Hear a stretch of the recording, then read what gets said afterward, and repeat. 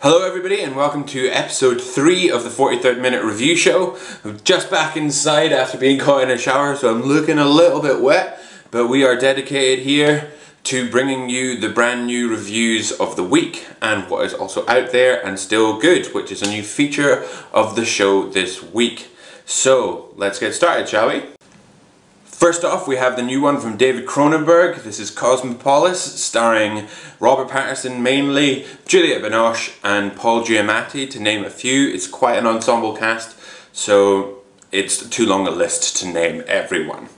Now, the problem with Cosmopolis is that it's really hard to define, so it's really hard to put it into the categories that we normally do. But everybody gets judged here by the categories, so we'll jump into everything as it comes. So the first category is technical. Every technical aspect of the films are analysed.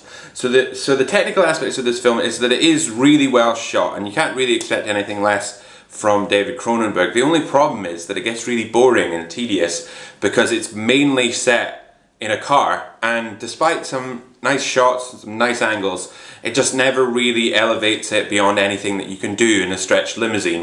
And for that, it actually becomes really boring, and because of other factors of the film, it's a really difficult watch. The second aspect is the acting, and Robert Pattinson is good.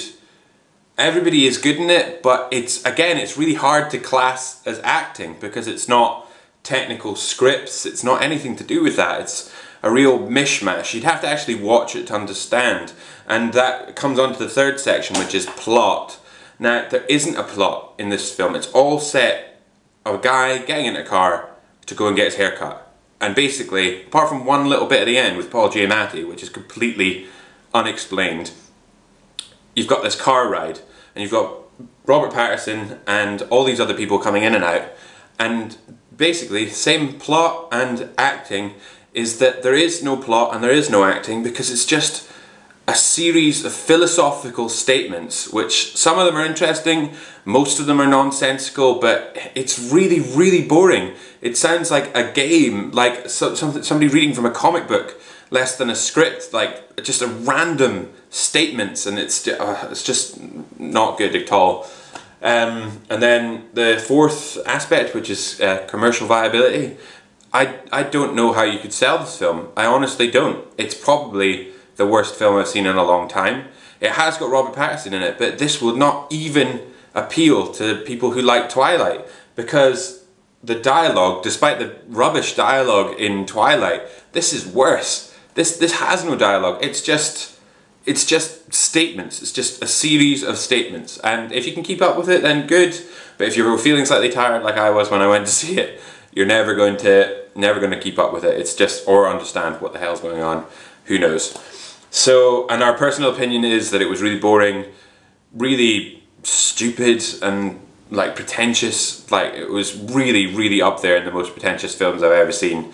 And Gemma looked like she was going to punch somebody when she came out of the cinema. So yes, it is bad, and it's definitely getting the lowest score we've given any film so far. But and also a lot of explanation, because it needs a lot of explanation as to why it's bad. But here you go. So the first rating of the day, Cosmopolis gets half a star. 401 days ago, we went to see Abraham Lincoln Vampire Hunter, the new film from Timur Bekmambetov. I'm very sorry for my pronunciation of that guy's name. Starring Benjamin Walkie, Rufus Swells and Dominic Cooper. Now, let's jump straight into the categories, and first off we have the technical aspects, and anybody who is a fan of 300 will understand what I mean by the fight scenes and the sequences and stuff like that. This Abraham Lincoln is very much like that. A lot of slow motion, a lot of running and weird warped voices and stuff like that. And it is cool. It's not as boring as I found 300. There's definitely some fun moments, probably because you're getting to see Abraham Lincoln kill vampires. Now, that's a big thumbs up from me, and anybody who likes those films will probably love this. The next category is acting, and everybody is perfectly adequate. Nobody is stepping out of the bag. The guy who plays Abraham Lincoln, I think that's Benjamin Walkie, not entirely sure. He's really good at playing Abraham Lincoln, and everybody is really good in it. And it's it's an interesting film. Next up, we have plot. Now, anybody who's going in to expect this film to be insanely silly is going to be slightly disappointed, because I went in hoping that it was going to be as stupid as it can get, but it's actually got some quite serious undertones, dealing with things like slavery, the Civil War in America. It's definitely got an interesting take on the Battle of Gettysburg, in the middle and at the end. So anybody who kind of likes people messing with history will probably love this film. But anybody who's expecting it to be really stupid might be slightly disappointed, but trust me, it does have some properly stupid moments in it, so you'll be happy with that.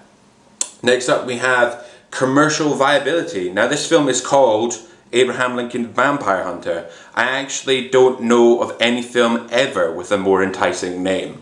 I know that there's not any major actors in it, apart from Dominic Cooper. He's probably the most famous name in there, but it's, you know, it's Abraham Lincoln Vampire Hunter. It's amazing. Let's go and see that, because it's about Abraham Lincoln fighting vampires. And, you know, so can't go wrong with that, I think. It's brilliant.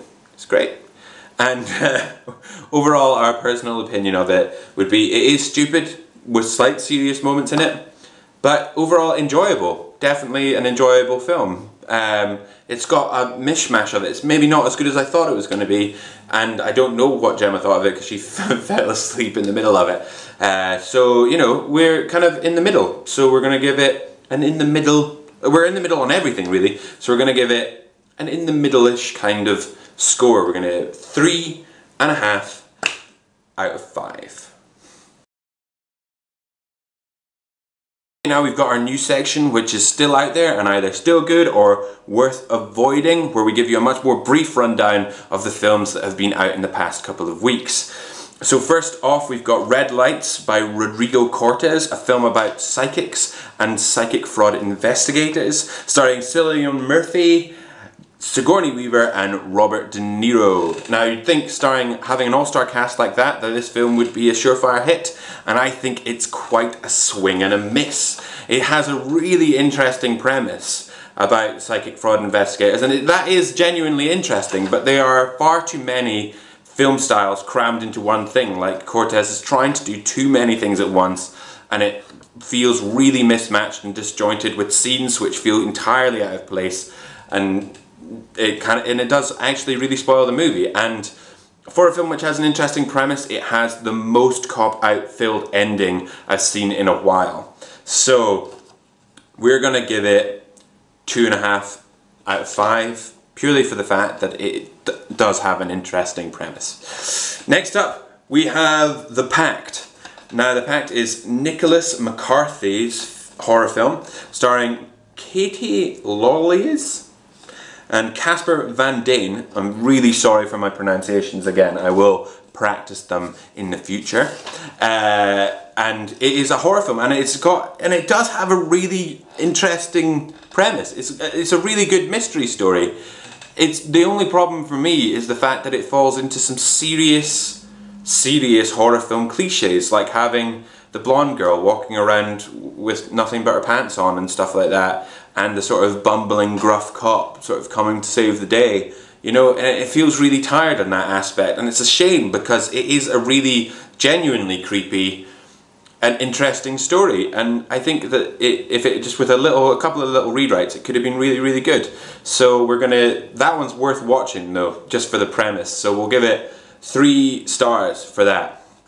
Okay, and finally, and furthest back it came out, we have A Fantastic Fear of Anything. Now, this one I'll just say, this is Crispin Mells and Chris Hopewell, starring Simon Pegg. It's a Simon Pegg film, and I like Simon Pegg, and this is probably the most like classic Simon Pegg film you could see. It's very like spaced, in the sense that it's sort of odd and obscure, and it jumps about all over the place, and there's like weird animations and everything like that.